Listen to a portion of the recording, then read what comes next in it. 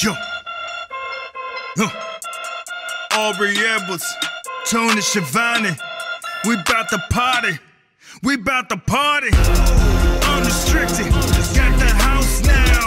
We gon' turn it up. Hey everybody, this is Aubrey and Will, Unrestricted. I'm excited to be here today. Will, how are you doing? I am doing great. It's the beginning of a new week, or end of a new week, depending on when you're listening to this. But I'm kayfabe, brother. Kayfabe. No, because like seriously, we dropped the audio version on Thursdays, but we dropped the video on Monday. So like really, it could be the end of your week, it could be the beginning of your week. It just depends on when this has hit you. But when it's hitting your eyeballs, when it's hitting your ears, whatever orifice you prefer to consume a podcast on.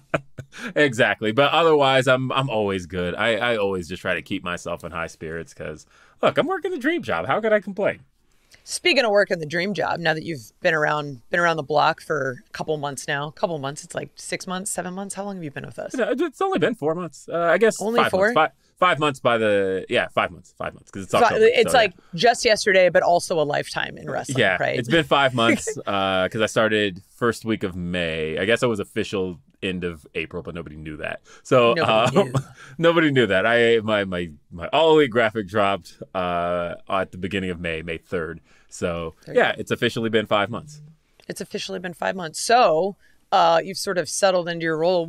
I'm curious now, because I don't see you a lot on show day. But like, what does a normal show day look like for you? Oh, nobody sees me a lot show day, and I always think that's interesting because the busiest time for most people on show day is like during the show, right?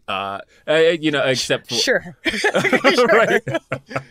But like for me, that's like actually kind of the time to rest because up until that point, it's the preparation of the show that is everything I'm doing. So people, the thing I hear most throughout my workday is, "Oh, where have you been all day?" Like when I show up during, or I'll be in the viewing area during Dynamite or during Collision or whatever, and I'll be like, "Yeah, I've been around all day. I've been working, doing stuff. I've been in the office." And yeah, it's a really busy time because it's one of those things where I'm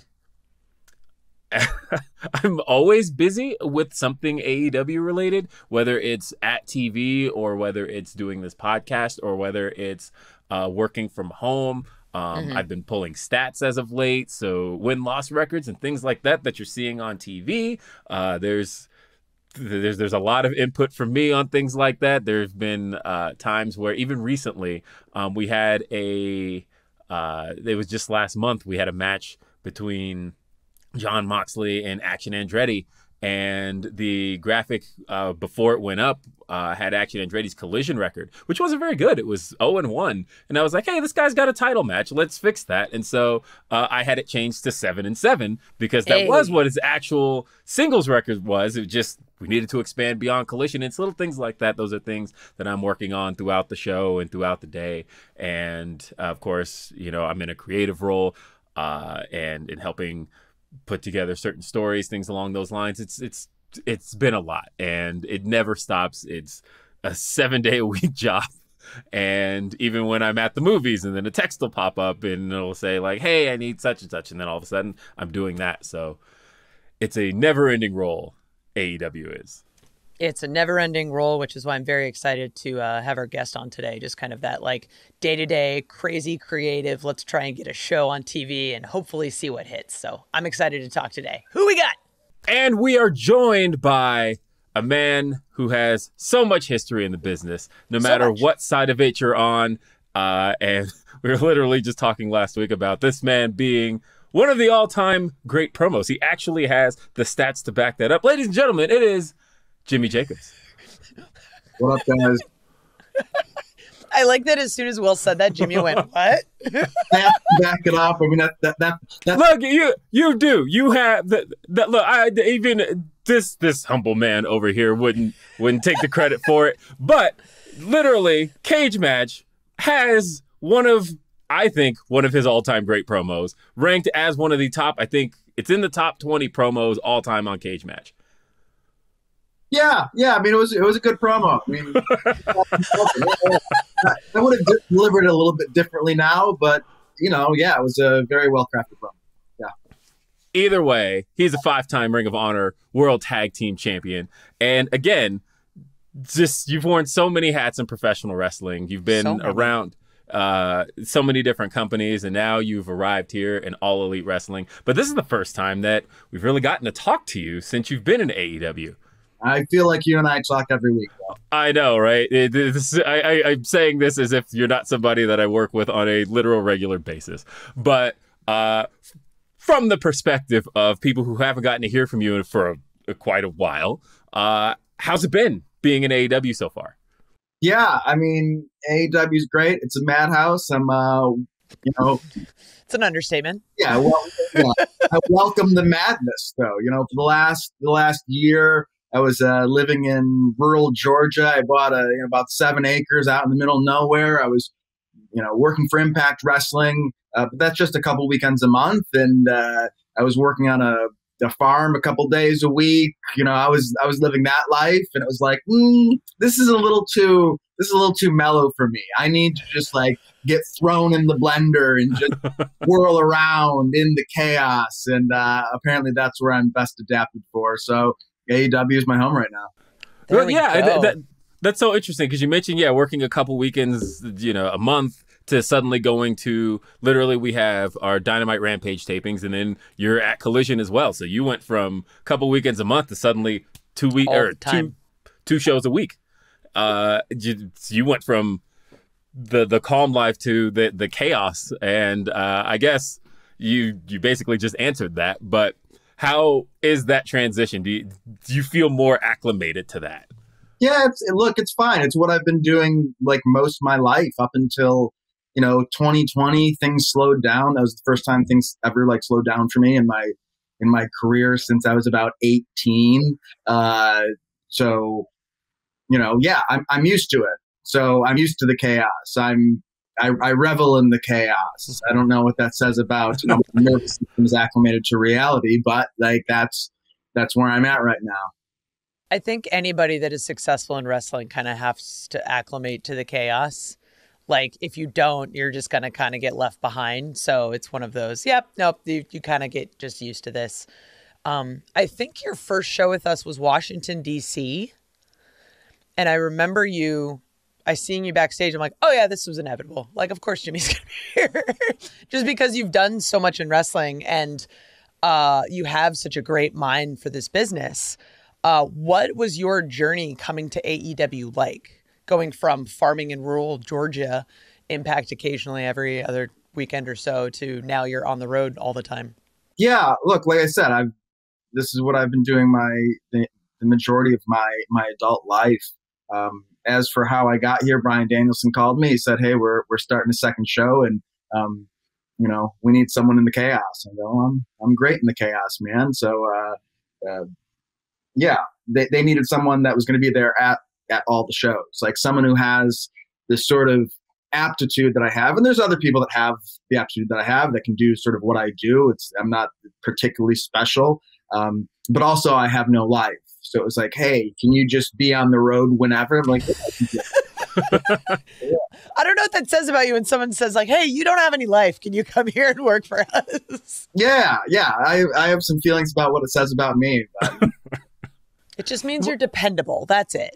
You're reliable. That's what they call me.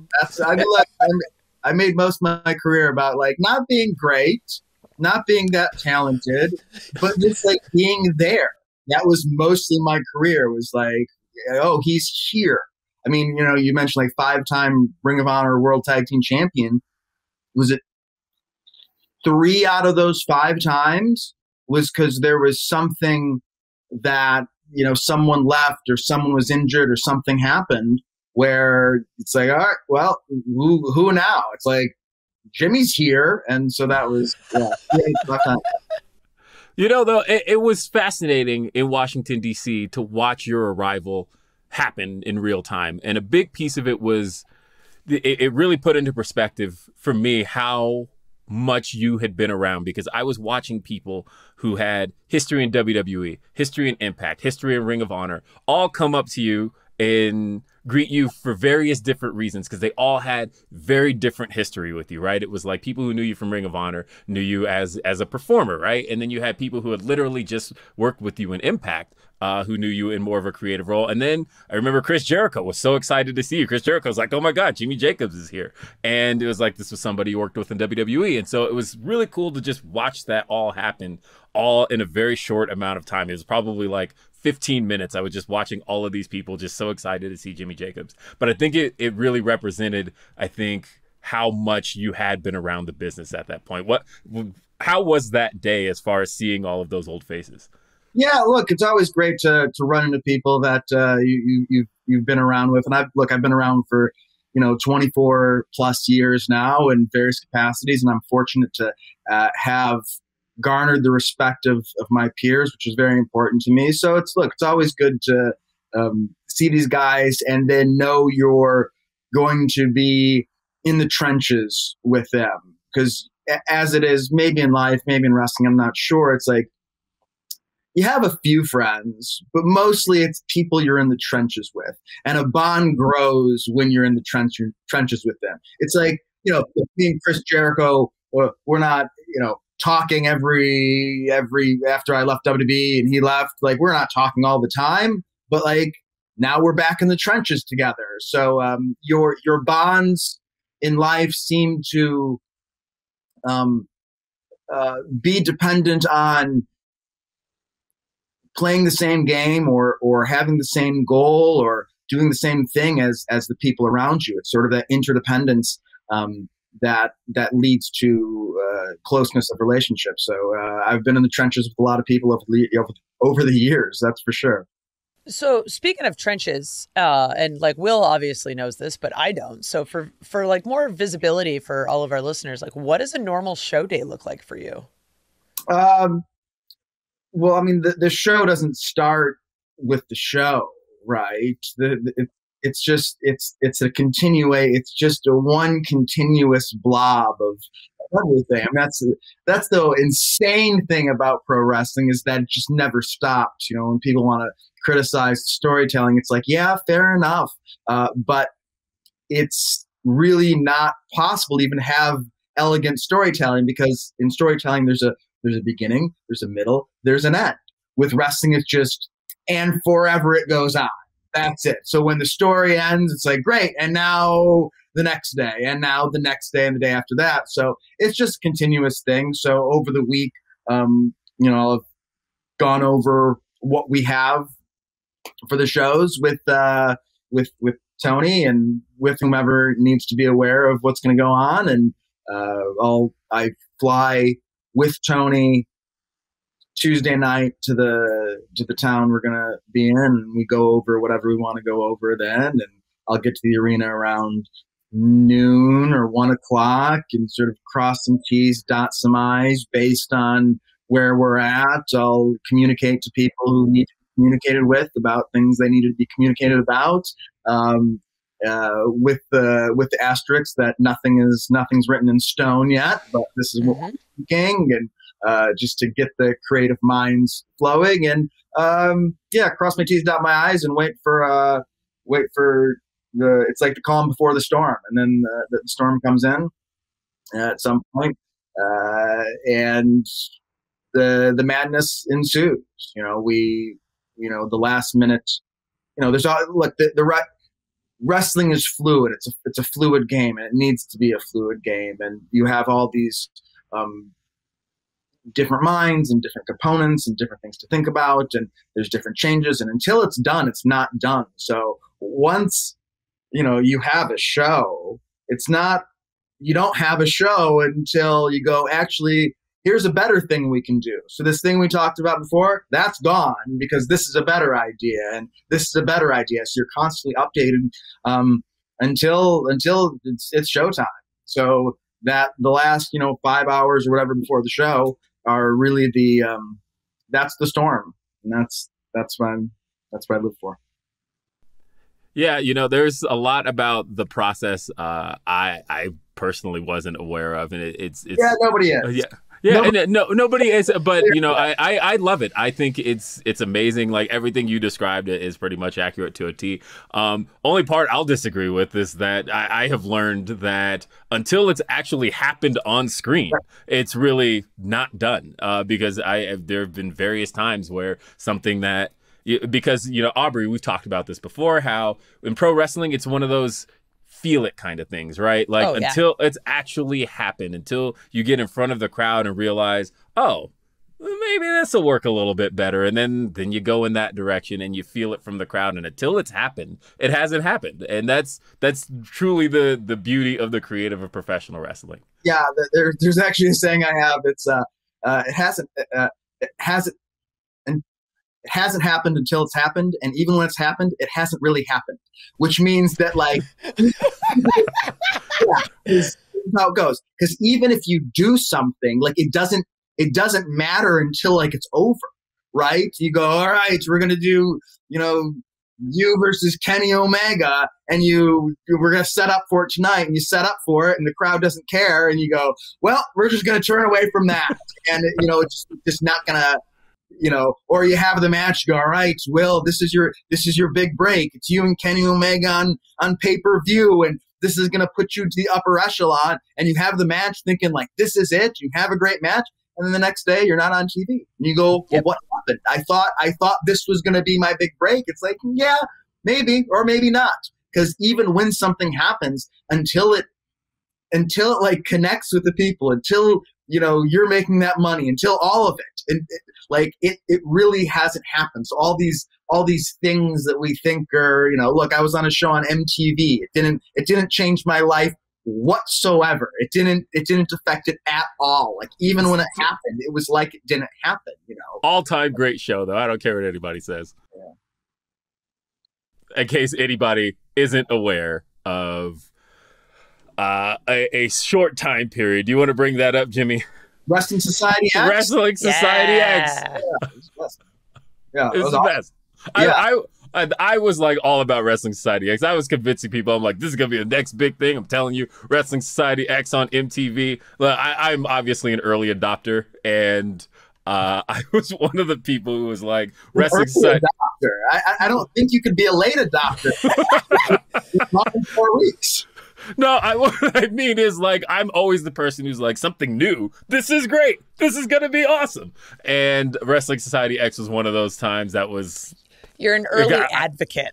Yeah, that's really it. But honestly, I would love it if more people knew about Wrestling Society X, more people could see what Wrestling Society X was all about. Yeah, is that available anywhere?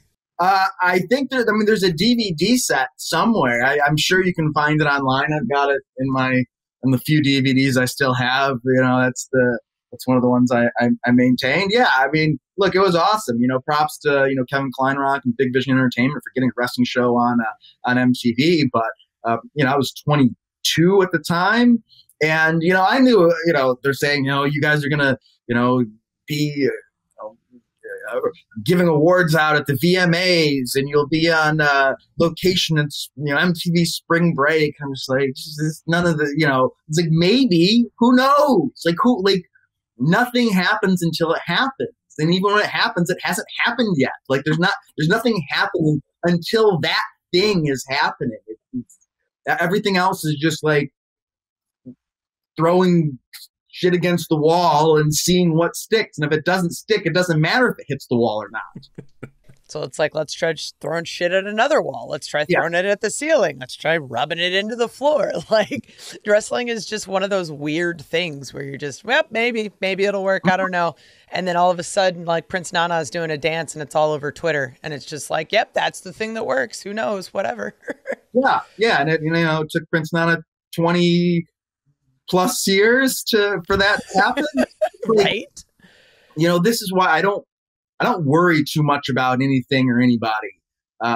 You know, Will has heard me say this. I find that there's I can't think of any real like injustices in wrestling. Like the guys that are good end up, you know, health permitting. The guys that are good end up where they need to be, and the guys that, are okay end up in the okay spots, and the guys that aren't very good, you can prop them up for a little bit, but eventually the bottom gives out, and you can keep someone who's really good. You can try to keep them down, but eventually they become undeniable. So Prince Nana, after 20 plus years, he's got to dance, and people are doing it. They're great. Yep, nothing to worry about. It's awesome. I've learned already so much in this first segment, and there's so much more to talk about with Jimmy Jacobs coming up here on AEW Unrestricted. The fall is now upon us, and that means that from now until the end of the year, the world is going to be kicking into overdrive to feed us everything under the sun. And that also means that there's not a better time to keep an eye on those fitness goals and keep yourself on track. And that is where the Fitbod app continues to lead the pack. Last year, I went on a weight loss journey with the Fitbod app, losing 30 pounds. And now my fitness goals have changed. It's gone from burning fat to building muscle. And no matter what your fitness goals are, you want a program that's smart enough to change with you. If you're looking to push your limits at the gym or jumpstart your fitness routine, Fitbod can help. Fitbod's powerful technology understands your strength training ability, studies your past workouts, and adapts to your available gym equipment. It learns from your previous workouts and adapts as you improve. It's the perfect companion to help you crush your fitness goals this fall. Keep track of your achievements and personal bests with Fitbod's progress tracking charts, and learn new movements the right way with over 1,000 HD demonstration videos. A full year of Fitbod is less than the cost of a single session with a personal trainer. It's not too late to crush your year-end fitness goals. Try Fitbod today. Get 25% off your subscription or try the app free at fitbod.me/AEW. That's FITBOD.me/AEW. Unrestricted. Aubrey, Will, Jimmy. It's a great conversation so far, learning about more behind the scenes, how the day to day of wrestling works, and just how it's just, we're gonna see what happens. And I really appreciate just the honesty there, how it's so great. It's like, yep, nope, we're just trying stuff. It's awesome. So everyone who's complaining on Twitter about things, it's like, you don't even know, guys. You don't even know. Yeah. And I feel this is something Will and I have talked about, just like how nobody knows what they're talking about. Nobody knows what they're talking about. And it's fine. You're allowed to not know what you're talking about. But like, there's people that really speak very confidently about just like they don't know, and how could you know? Like, I didn't know, like, until I was in the WWE writers room for the time I was in. Like, I didn't know. I was in the business for 16 years at that point, and I thought things were a certain way. And there's even wrestlers that were in WWE that they don't know what's on this side of things, because they're on that side of things. Like, so yeah, people don't know what it is that we do. They don't know what it is that I do. Like, I sometimes I'd read people say sometimes really nice things about me, and I just go, yeah, but that's not even what I do. Like, it's not true. And I think the biggest misconception about like the idea of like writers and people in creative or whatever is that we're ultimately like shot callers. Like, I have the ability to somehow like shift the show for my preferences. And when people, sometimes people ask me even at this job, they go, hey, Jimmy, do you want this guy to have an entrance or whatever? And I just go, do you think like my preferences have nothing to do with what's on the show? Like, yeah.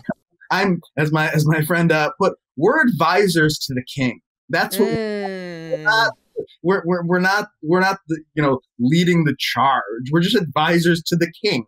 I'm a resource for talent. I'm a resource for Tony. I'm not someone who's going like, all right, guys, this is what we're doing, carve it in stone. So like, for whatever people want to put me over for, they have to put me over like with an asterisk going, yeah, that's a collaborative process that whatever was ultimately on TV, my boss, whether that was Vince McMahon or Scott D'Amore or Tony Khan, made the decision to put it on TV. And it was collaborated with the talent who brought an idea I had to life, and likely collaborated with me to make that vision work. And so like my fingerprints are on a ton of stuff, but you can't give me the credit for anything. And the same token, you can't give me the criticism to go, oh, Jimmy did this. Jimmy, no.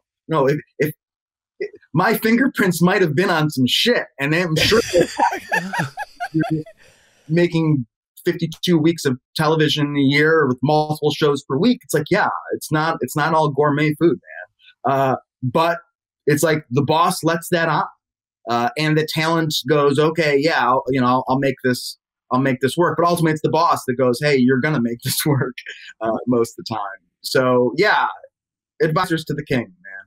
I really like that analogy. That's honestly the best way to look at it. I had legitimately, this is the first time I've told this story publicly, but I legit had a reporter reach out to me asking about, they were like, I heard a rumor that such and such was responsible for such and such was responsible for blah, blah, blah.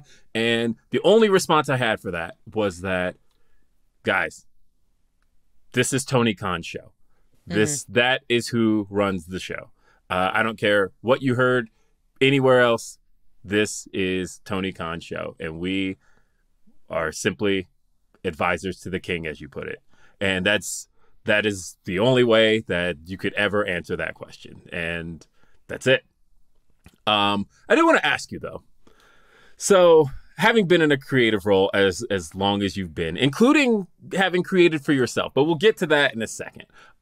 What would you call the first successful storyline that that you had your fingerprints on, that you looked back and went, that wasn't you, that wasn't about yourself, but where you got to create for someone else and you went, dang, I think I might have something with this? I mean, again, it's so collaborative, especially, the first time I was really doing creative for people other than me is, of course, WWE. And it's like, again, none of it's like yours.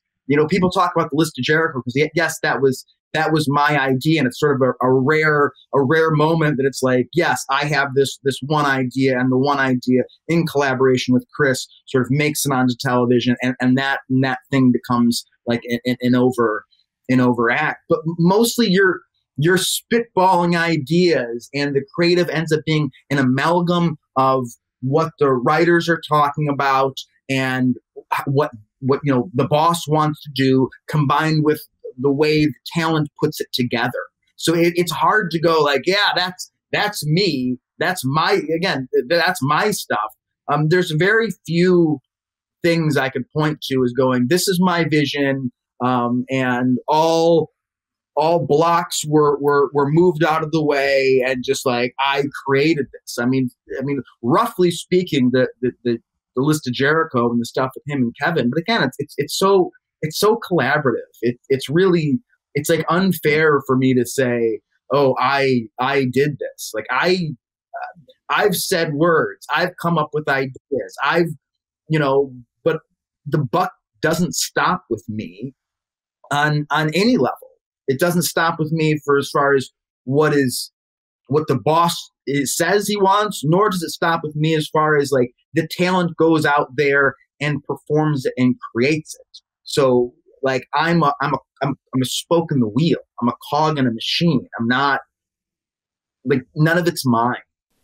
I feel like it's very much like you can have an idea, but until like someone stands in the ring and holds up a pen and then clicks it, like, okay, well, who knows? Like, nobody sat in a room and said, you know what? You're going to hold up the pen and you're going to stay there.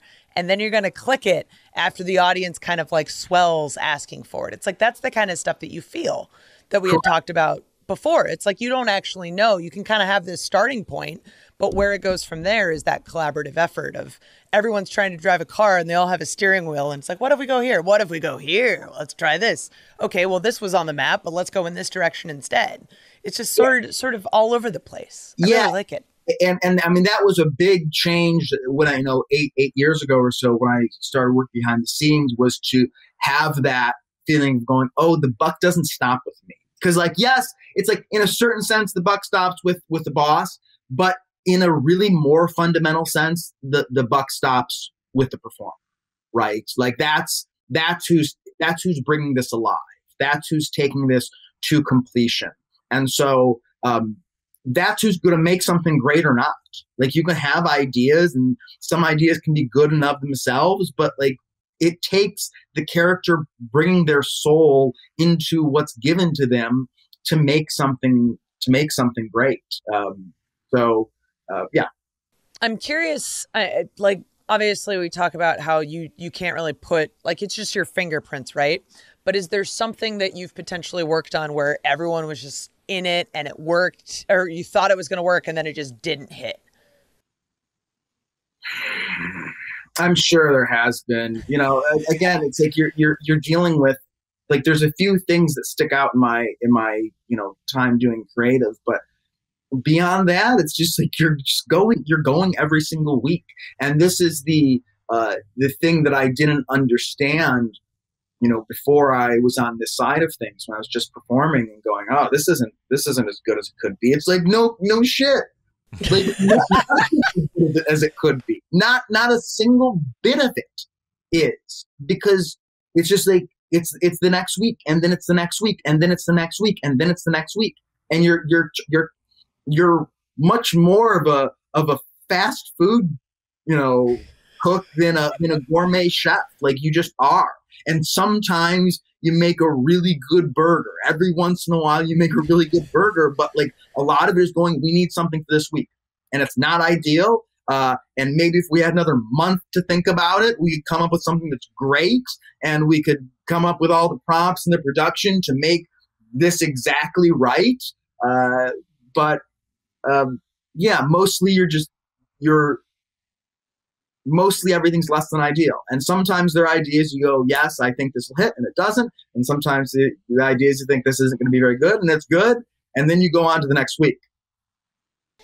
Yeah, I would say week-to-week television, I mean, in general, week-to-week television, in professional wrestling especially, is unlike anything else that exists on the planet in terms of entertainment. There is no other form of touring entertainment that is different in every single town it hits, and has to be creatively rewritten every single time it happens and it airs. You're not getting the same show.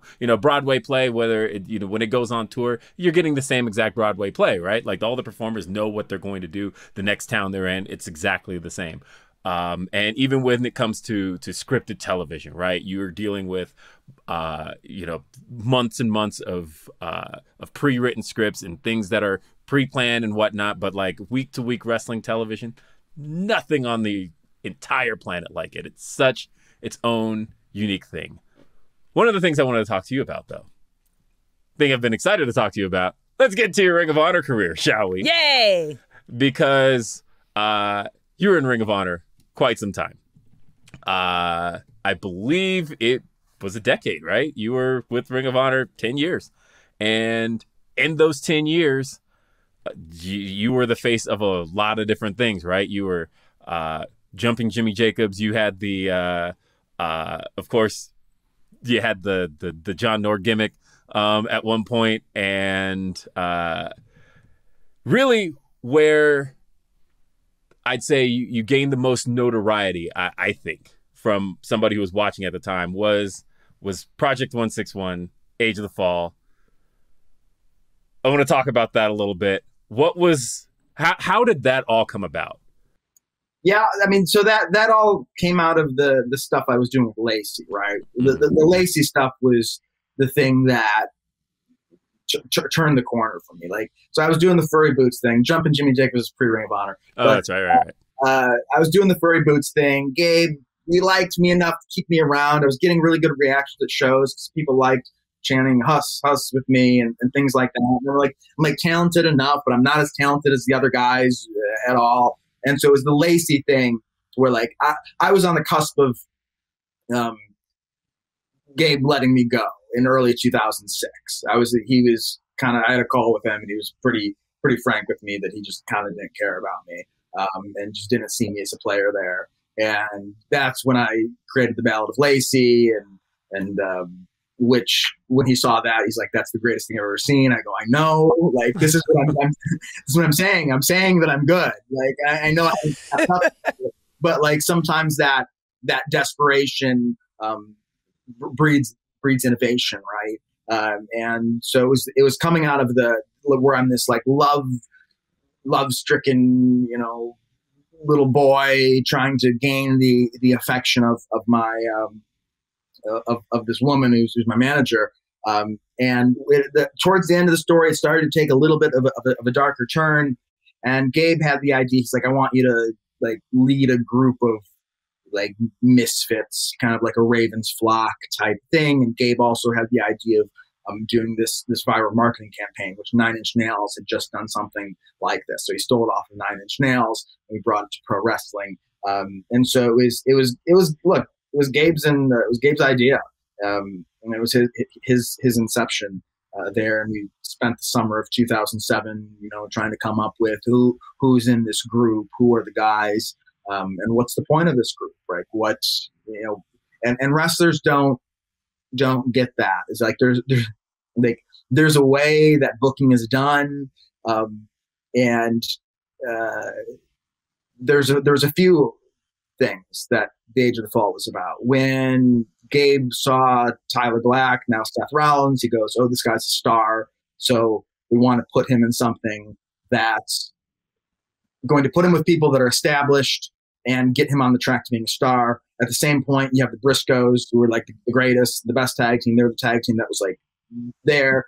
And ultimately, like, you're building people to put over your top people. Like, that's what the job of most wrestlers are. And everybody wants these like top spots, but the top spot is like the top spot, more or less. So the Briscoes are the top spot in the tag team division. So you need to build tag teams for them to work with. They've worked with everybody else. And so it's like, how do we build new guys? So the Age of the Fall was about moving me into a more main event role, creating a tag team for the Briscoes to work with, and being the launching pad for hopefully Tyler Black becoming a star. That was the point of the thing. You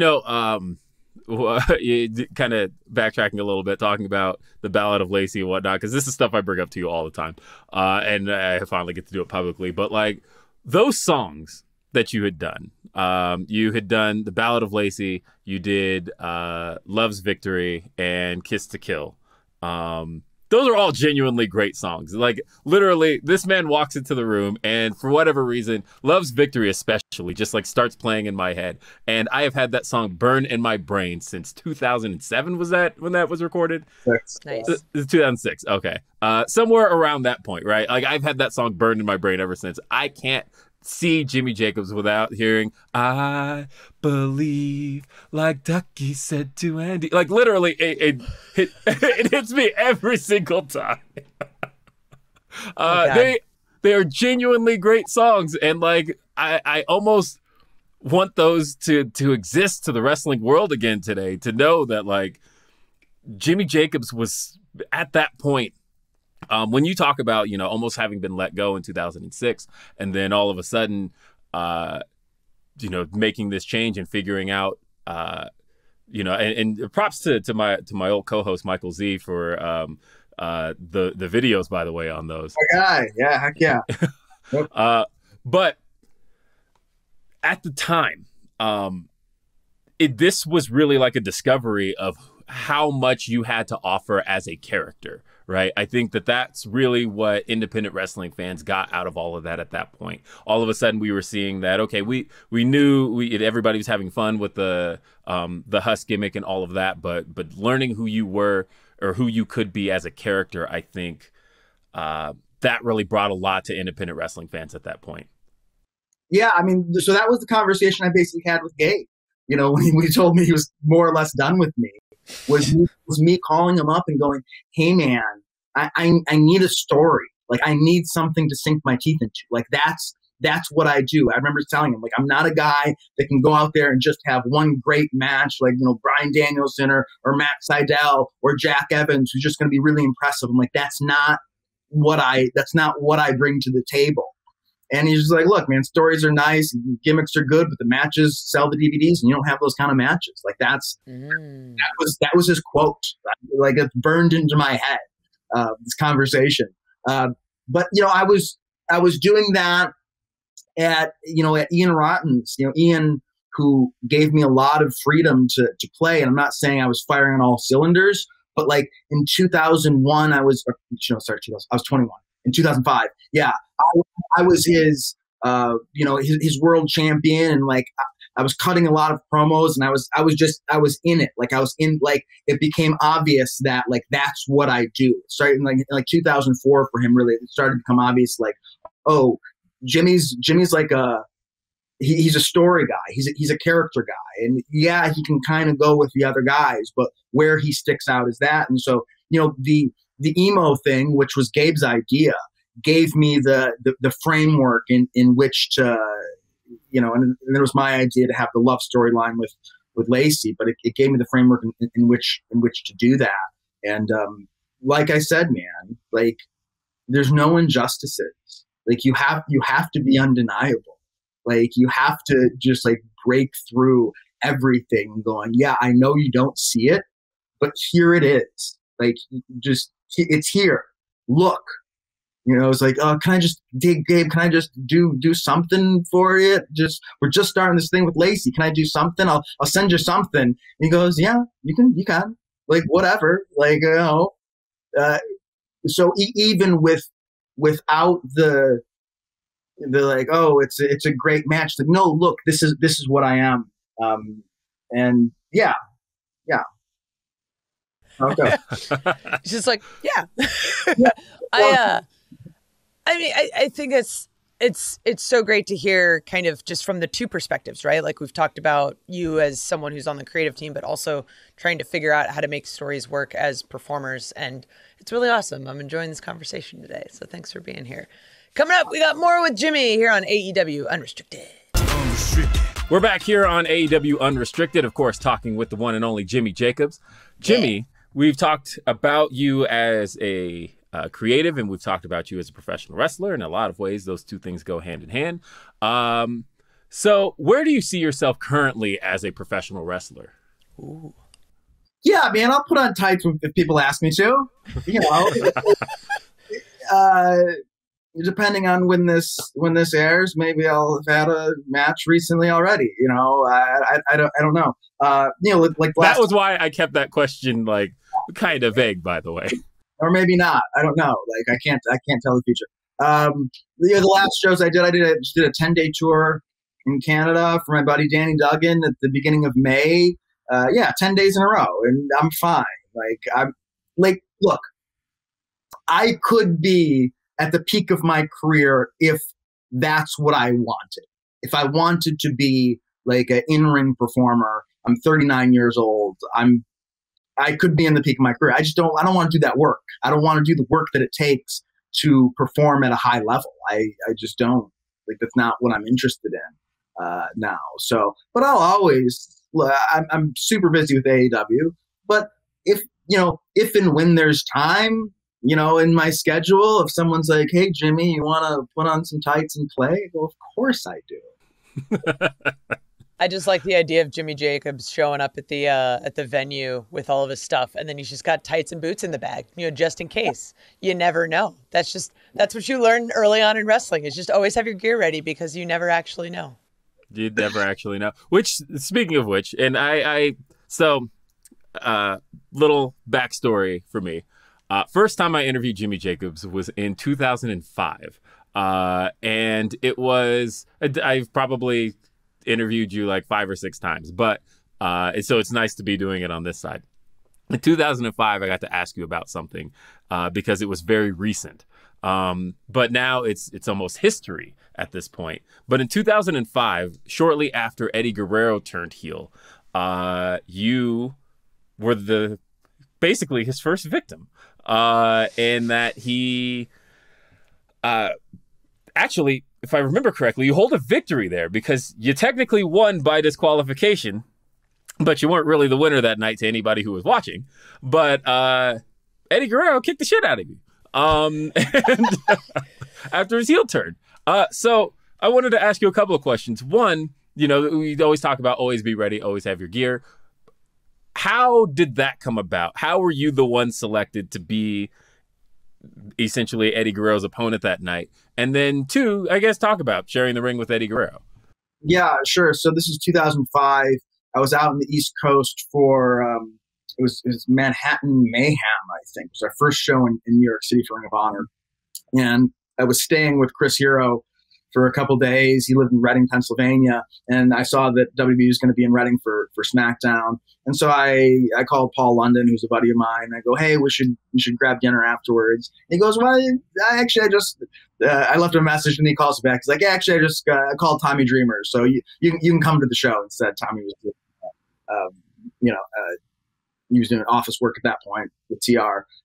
So I just went to the show, and I was 21. I was just so like, oh, I don't belong here. It was so scary to me. I'd been backstage like one other time with Zach Gowen back in 03, but this is my first time being invited by someone who didn't have heat with everyone in the locker room. Yeah, I was hanging around ringside, and a couple of the agents went to a couple of the guys in the ring. They're going, hey, any of these guys any good? And Jimmy Yang had just seen me in Ring of Honor in Dayton against BJ Whitmer and Dan Moff in a tag, me and Delirious, where they kind of just like beat the crap out of us. And Jimmy goes, yeah, that kid right there can sell. And so they bring me over. It's like Sergeant Slaughter and Dean Malenko, and they're like, all right, take off your earrings, take off your nail polish, and it'll be you and Eddie tonight. And, I'm like, sure, I guess, again, nothing happens till it happens. I'm 21. I understand this. I understand that, like, there's no point in getting your hopes up of going, I'm wrestling Eddie Guerrero tonight on SmackDown, which I did, but there's no point in getting your hopes up about it. So I went to the makeup room to get my nail polish removed, and Eddie walked in, and I go, hey, man, I heard we're going to work together tonight.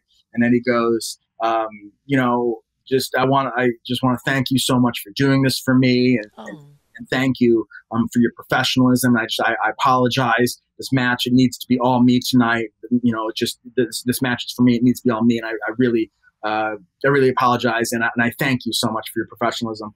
And I saw Eddie various times throughout the day. He was a little erratic. He was a little like, he's a genius. He gets to be erratic.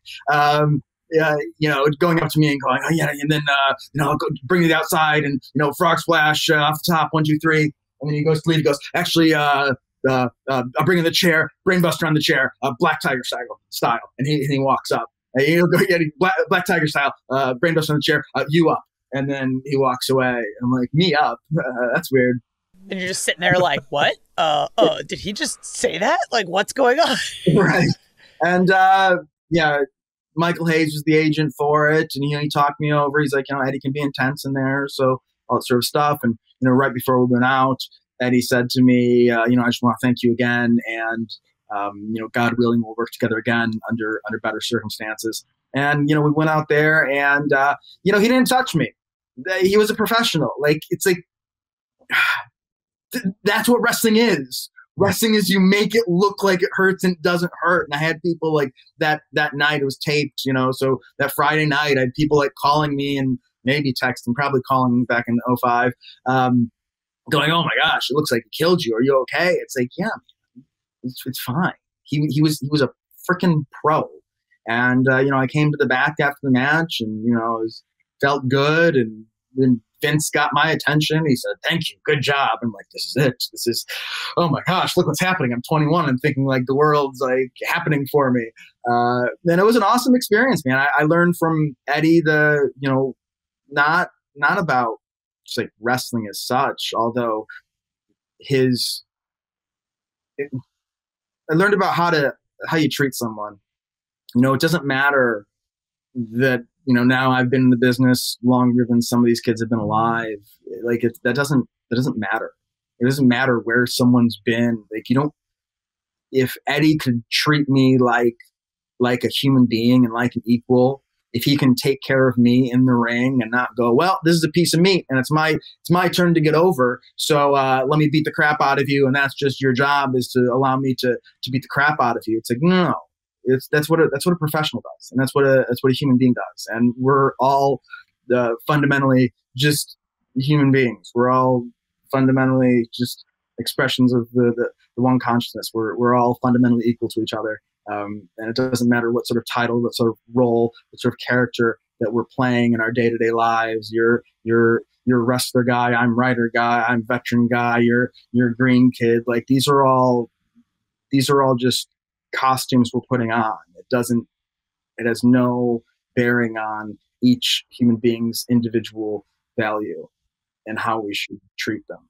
Yeah. I think that's a really good statement for those that like everyone sees as like really great guys. Like those guys that are great are not just great wrestlers, but they end up being great people as well, because they understand sort of the role of wrestling, of everyone sort of building each other up, because you have to build up those greener guys to make the veterans look good, type of a thing. And I just like hearing these awesome stories. And it is, again, it's beyond wrestling. It's a lesson for life.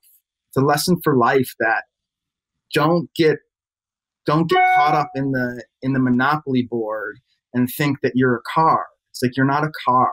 Like you're not the top hat. That's not, you're the person playing as the top hat. Like I'm not the guy in creative that says, I get to rule over you. Like I'm not the veteran that goes, because what I say goes. Like that's a character. That's a shell. That's a costume.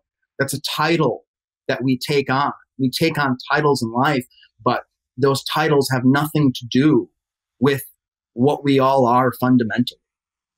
Man, that's freaking beautiful, man. Those are bars, man.